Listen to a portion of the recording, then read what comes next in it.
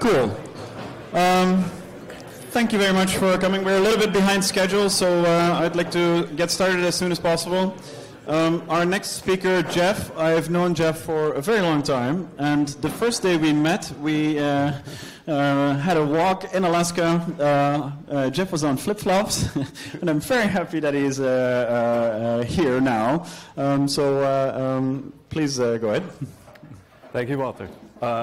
Is the audio good? I think so.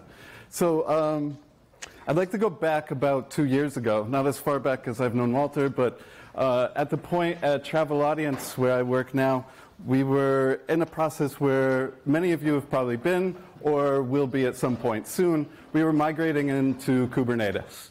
And so we, of course, started with the process of putting everything in Docker containers. And then for the Kubernetes infrastructure, we were managing it with Helm. So all the YAML configuration of an application was put into a Helm chart. So at the time, we had maybe about 10 services that we started with, and we created an umbrella Helm chart to manage all those the 10 services we had.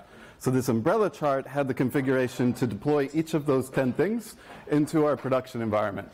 And so the benefits here is that we could take this umbrella chart, deploy it into production, deploy it into a staging environment, or if the developer wanted to work on something, they could deploy the same thing that we had with just some small configuration changes, and everything was deployed nicely.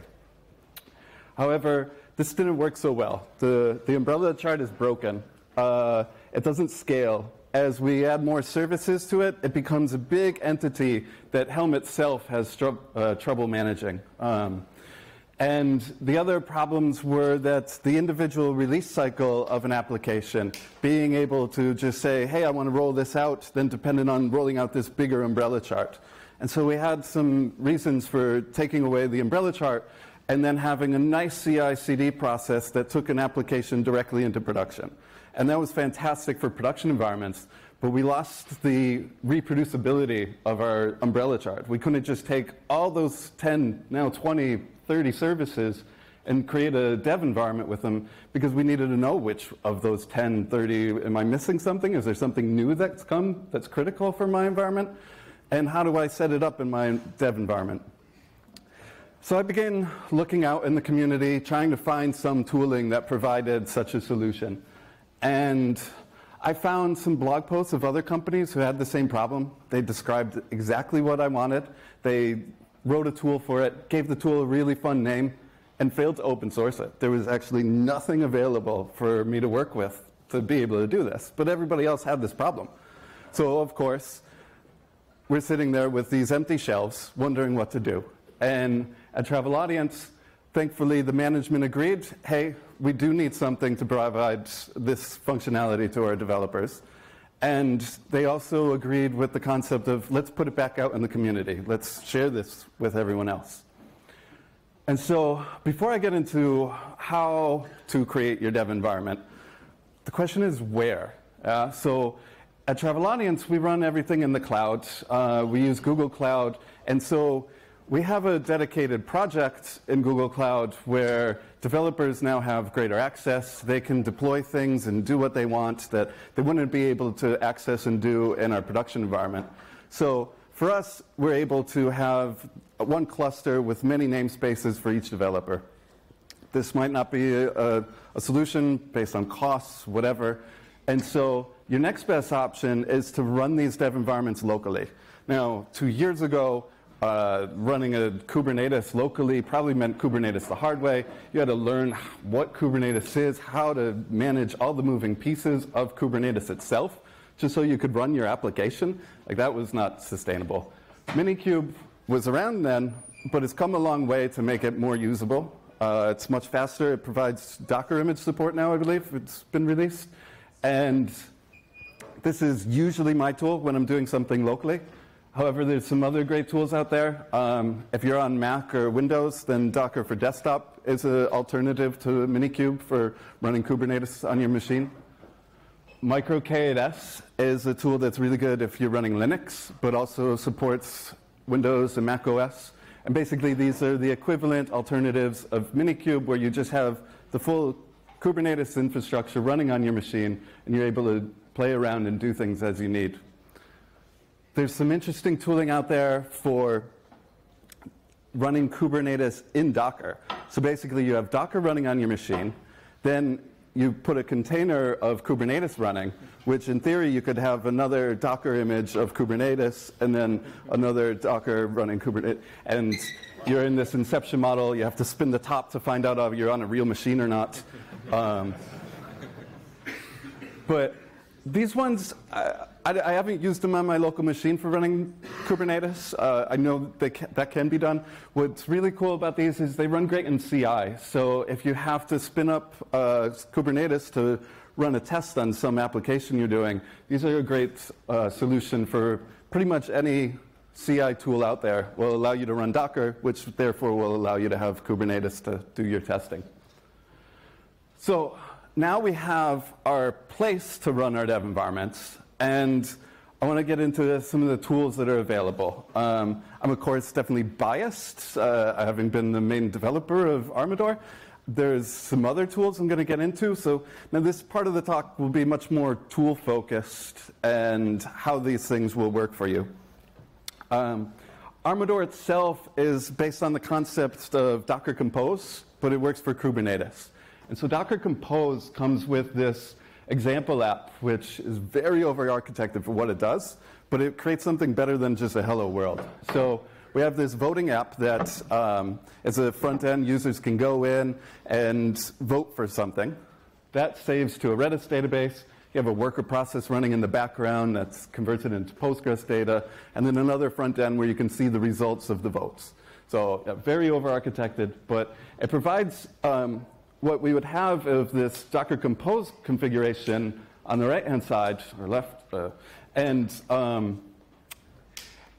if you extract this out a bit more, you would imagine in your company the voting app isn't just one developer working on this, but a whole team of people.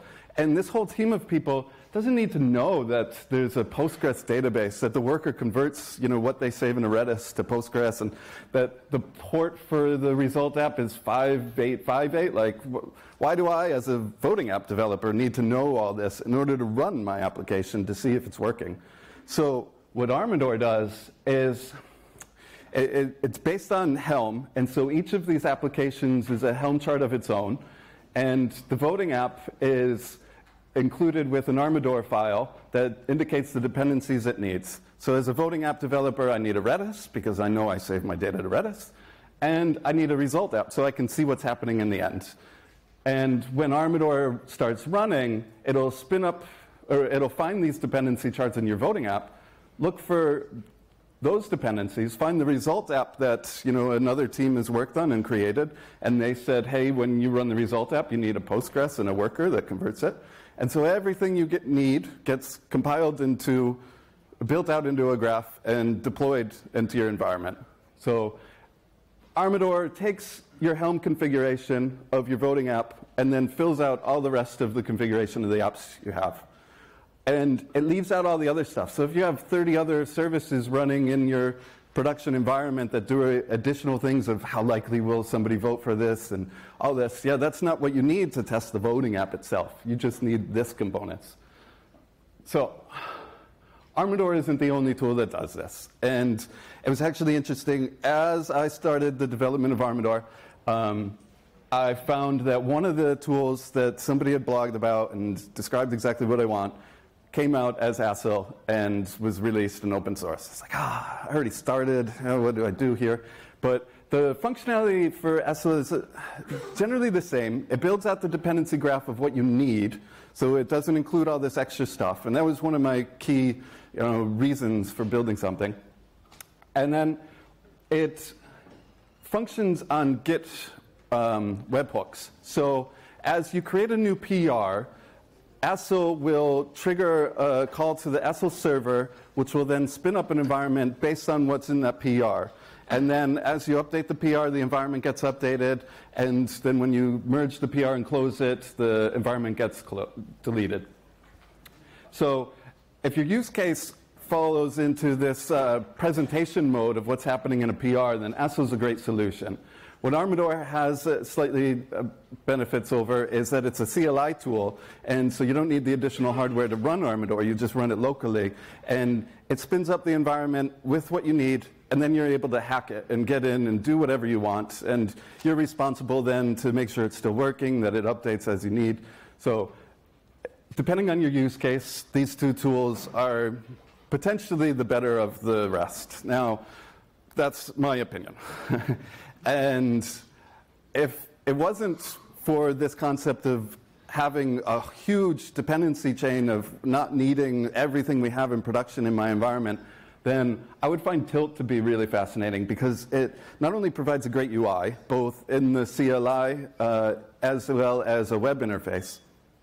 It ties into your IDE, so as you develop, the changes will get updated into your environment. And you get an aggregate of all the logs of all the things that are running in your environment. When something isn't working, it shows up in a nice UI interface. And the other advantage of Tilt is that it doesn't depend on Helm. The Acyl and Armador are Helm dependent, whereas Tilt will function with just pure YAML configurations.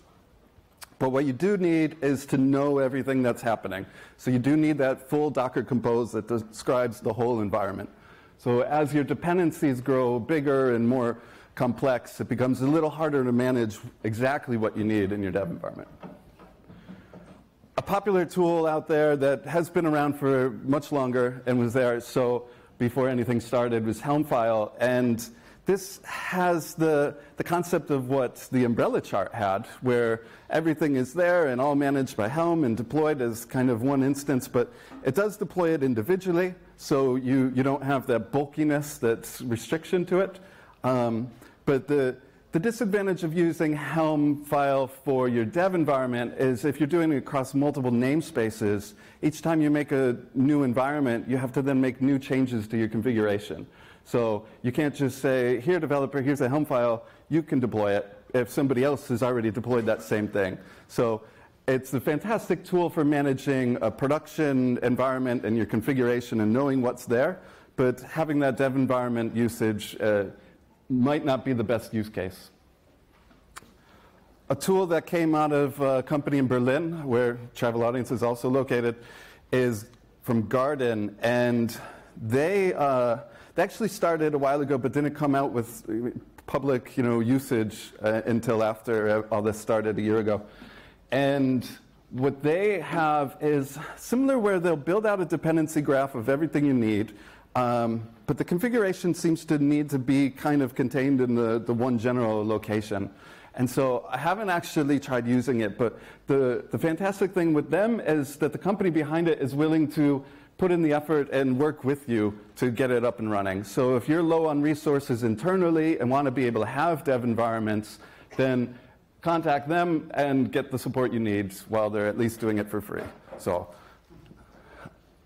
if you're dealing with a much less components, your dependency chain isn't so large, you just have one or two applications that depend on, I need a database with my front end, like that's kind of the scope of your existence with your development environment, then the Scaffold is a great tool. It ties directly into IDEs with VS Code and IntelliJ, and it provides a direct environment for the developer, handles all the file syncing directly and in a faster iteration process. But where it lacks is the bigger dependency chain. So again, use case dependent, this might be a good solution.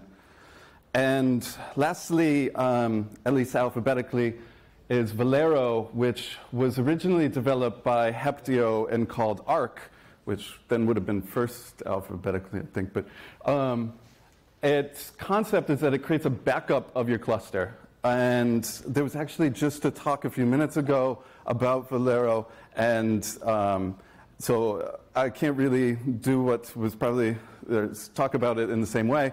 But what you can do is, when you have this snapshot of your cluster, you can then just deploy that into another cluster, right? And then in another cluster and another cluster. And so then you have your ephemeral environment that you can just tear down and create because you have a backup of it.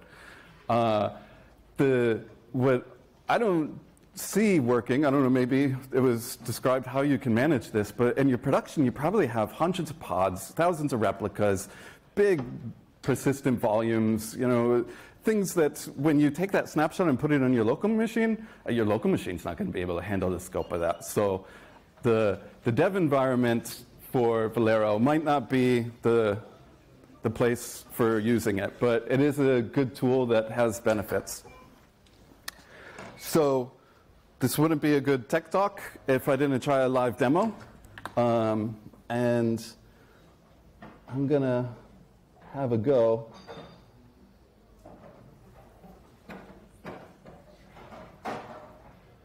At doing a demo of Armador. So we have the Armador repo,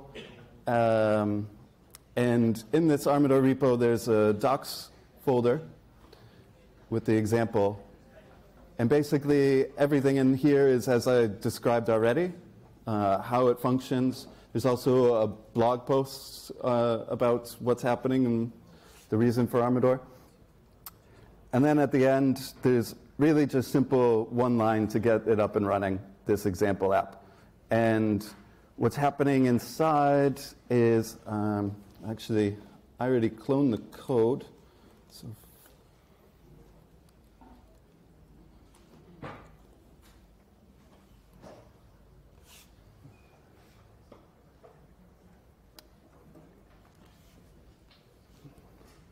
and we have our example apps, and so there's the result and the vote app, because these needed to be included because these are our internal company apps, whereas the Postgres and the Redis, those are external upstream Helm charts, and the worker chart as well.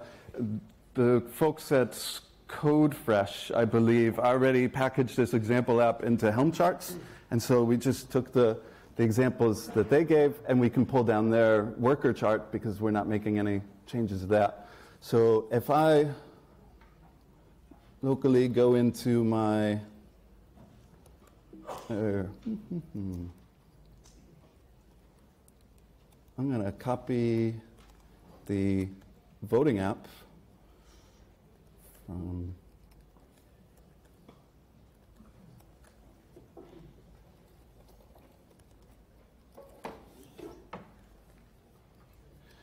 and so this is, in theory, my whole functionality of the voting app would be in here, including my Helm configuration, including my YAML file, which lists the dependencies from the upstream stable repo, and the result app, which is a local repo within our company and has a specific path to the configuration. And I just run Armador create Jeff. And I'm assuming I have Minikube up and running already. Yeah, save some time there. And here you can see that these 5 charts are going to be installed. So this is the components that we need. And there, they should all be running. So kubectl get pods. The Redis and the database are on their way to being running. And the way Minikube works for being able to access your ports is by having a Minikube service. Oops, I was going to try to show the help here.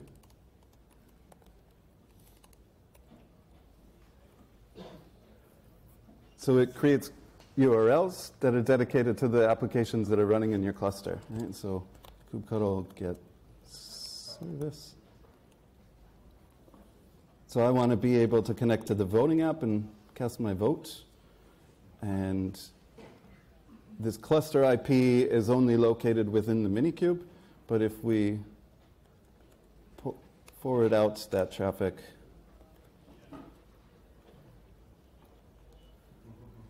it loads it up, and now I can vote for dogs, because I like dogs. Still gotta...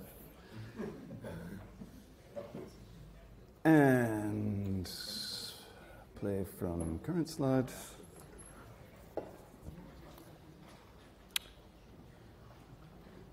So now we have a full set of tools available in the community. I kind of just gave you a tool dump. I can say what's best for you is, of course, Armador. But again, find your use case, find out what's available. What's most likely the case is now that there's all these tools, you probably don't need to go through the trouble of rewriting your own. You can instead work on what's available. And I have a talk tomorrow where I'm going to discuss what you can do now that you have your ephemeral environment, now that you have this dev environment. How do you debug and how do you actually use it to the best you can? And I just want to give a shout out to the Helm contributors. The maintainers are going to be giving a talk at the config management camp. Thank you.